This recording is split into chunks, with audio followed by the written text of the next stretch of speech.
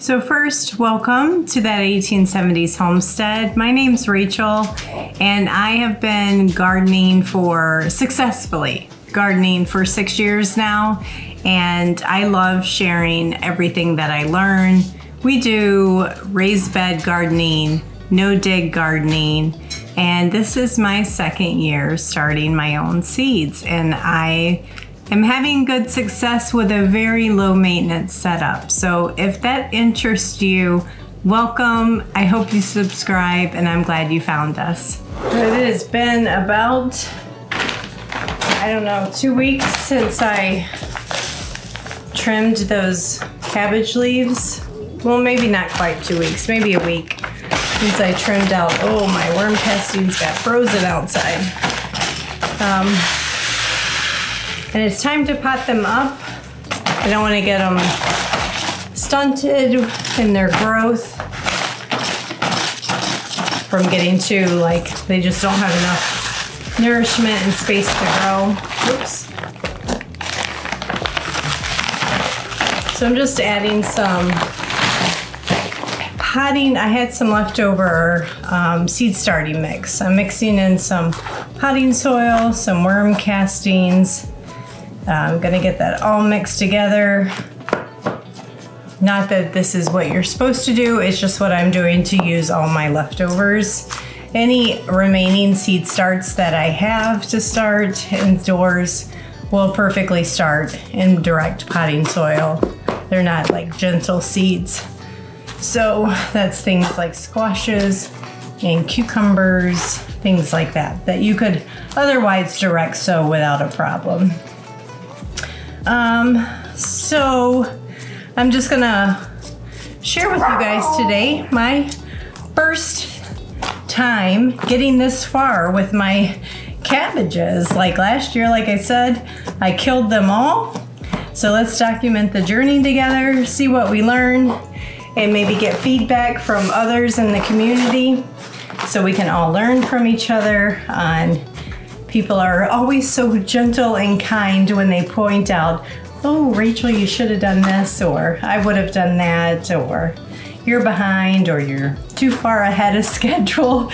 So we'll see what feedback we get and what we learn from it.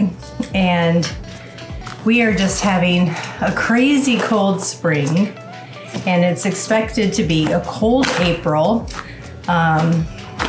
So yet to be seen what success we have in the garden this spring with our spring plantings and our cold hardy crops. And I mentioned in the last video that if it's not easy and I gotta go through a lot of work to garden, I consider myself a lazy gardener, and people commented I would hardly call you lazy. I put a lot of work into my garden for sure, but I don't go to the extremes. I guess I would say I don't have the big high tunnel, and I don't know that I ever want one. If I can't make it work with the low maintenance setup that I have in my house, I probably won't do it. So let me give you an update real quick before we get started on how the celery is growing, what the baby cabbages look like, and then we'll get down into transplanting them. Well, before I get into transplanting uppotting my broccolis and cabbages, look at these baby celeries.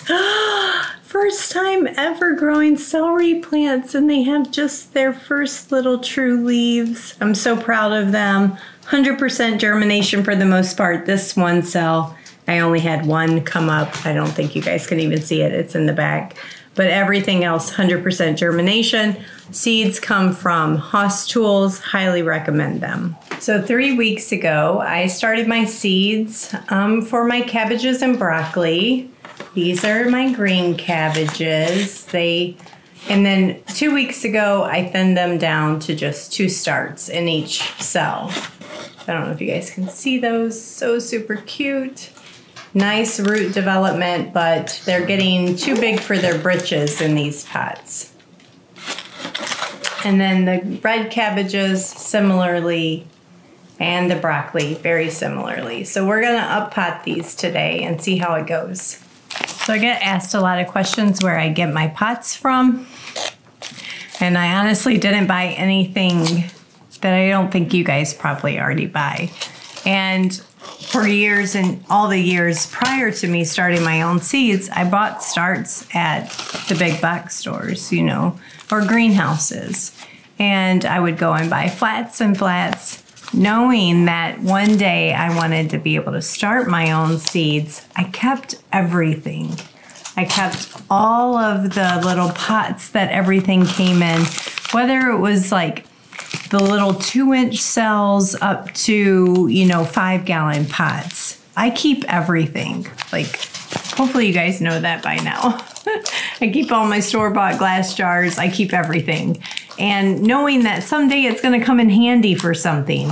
And when it came time to having all of the gear to start my own seeds, I really didn't have to buy much of anything. I did buy a few cheapy grow lights from Walmart last year, and that's it. And I'm glad I had the foresight to do that. So if you're interested in or thinking about the idea, this year when you go to your greenhouses or you buy your starts, save all your pots. And a lot of people, like if you have friends and family that do it every year, even if it's just perennial flowers and things like that, ask them to save those pots for you. So that's where mine came from.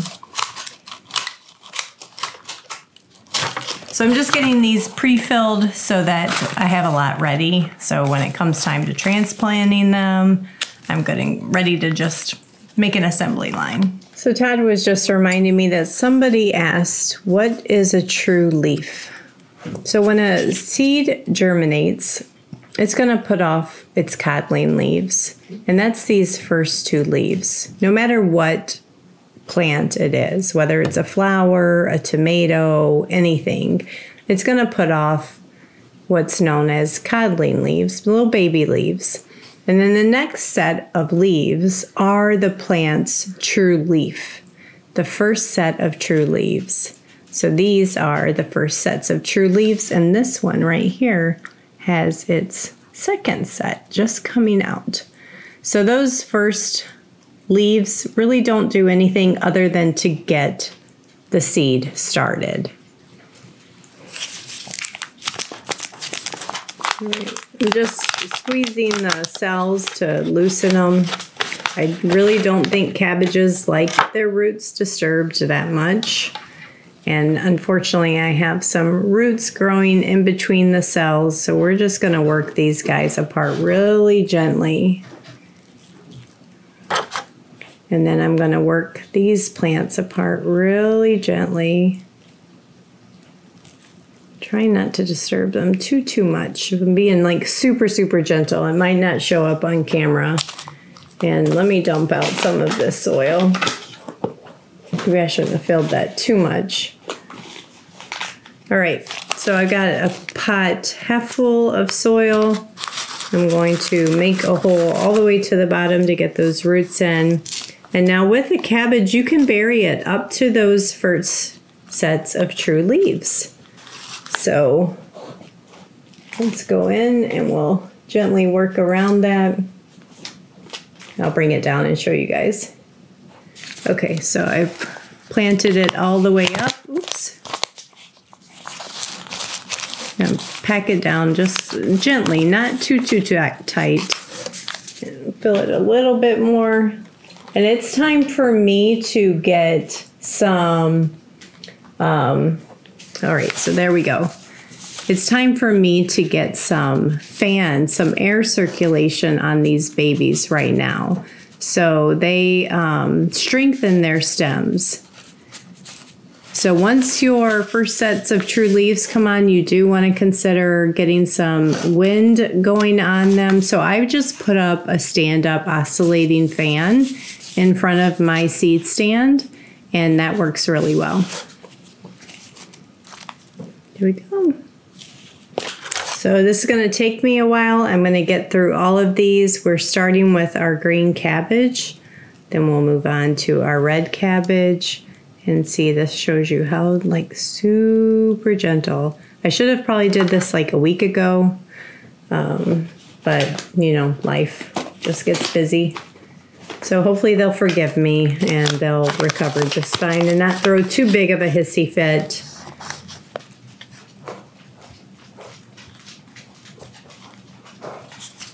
Pour me another glass of wine. Or make me a drink. Pretty please. We're just going to have a wine and plant night. How about that? Do you have some open somewhere? No, I just drank the last bit. So I finished up all of my green cabbages. That's 1, 2, 3, 4. 1, 2, 3, 4, 16, 18. 18 green cabbages. We're moving on to the reds. I think there's just 2 green cabbages that, ooh, it was tricky to get those roots apart. So we'll see. Yeah, should have done this at 2 weeks after planting for my growing conditions because these roots are tightly wound. Some of them come apart really easily and others I feel like, ooh, I'm doing something wrong breaking them. Okay. Hopefully what I plan on doing that I'll share at the end of them is how I'm going to, because this soil, while it's moist, it is by no means damp. Or damp, not moist, however you want to say it. I'm going to water them in with some diluted fish emulsion for a good feeding because it's been a week since they've been fed. And I've purposely kind of been holding off because last week at feeding time, I didn't feel that they were quite ready for up potting. That feeding gave them a good boost, and so they'll get their second feeding today.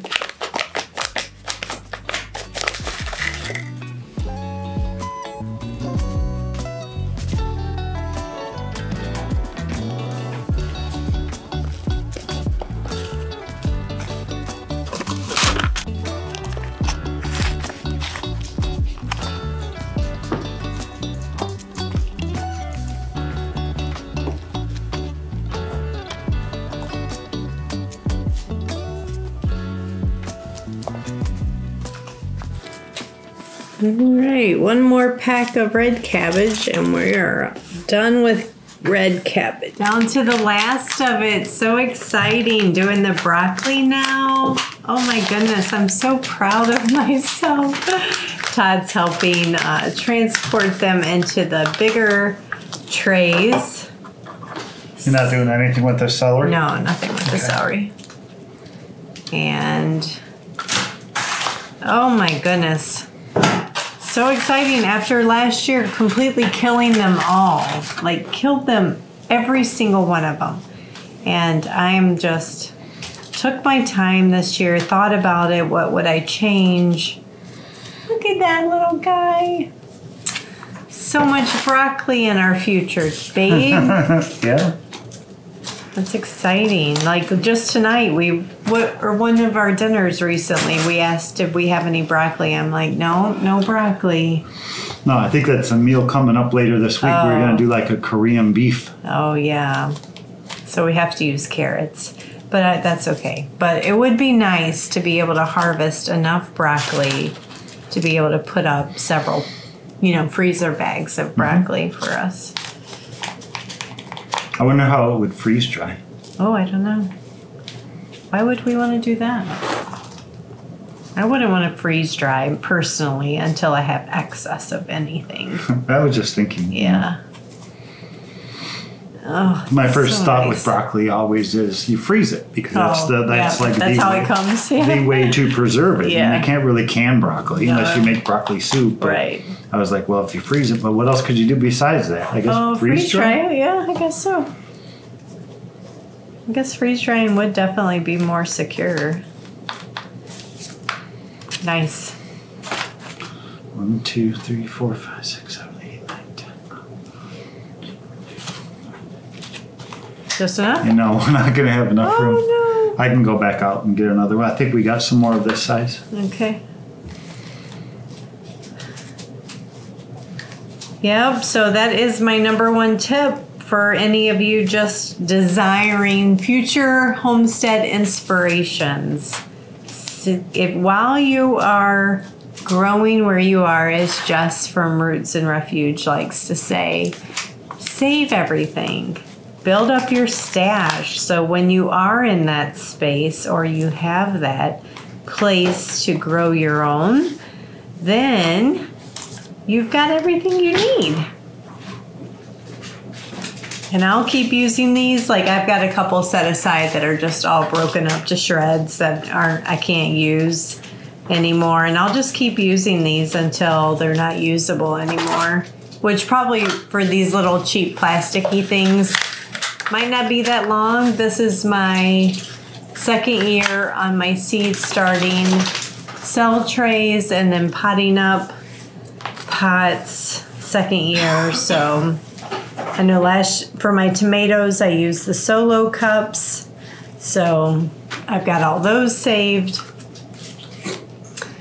and I look forward to just a wonderful harvest. I'm going to believe and believe and believe it's going to return exactly what I'm expecting.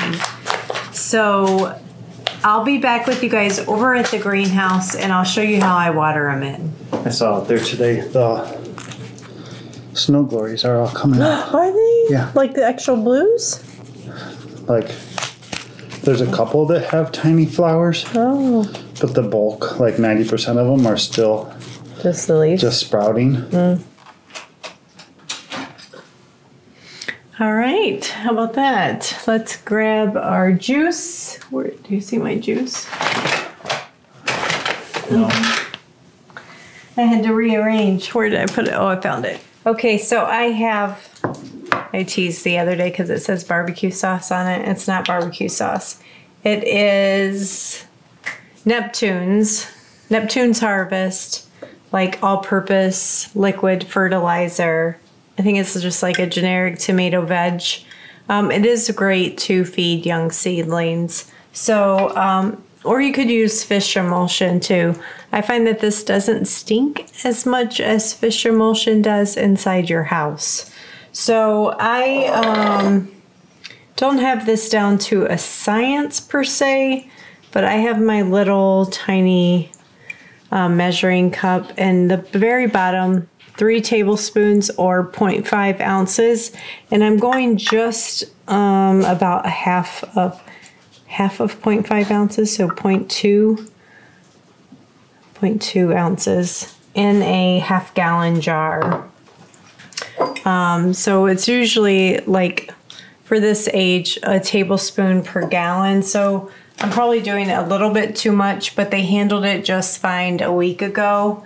So what I do, if you guys can see me over here, is I just fill this with water.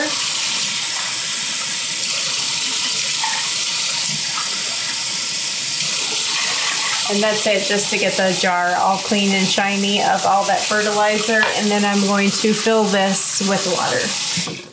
All right, and that we have a jar. You can see how diluted that is now. It's not much, but those plants need serious watering. So I'm gonna give a quart to one tray and a quart to the other tray. All right, to make it simple, I just remove one cell from my tray, and I'm gonna pour that in as carefully as I can. Okay. And then they'll just bottom feed. Same over here. Take one out and pour the rest of that in there.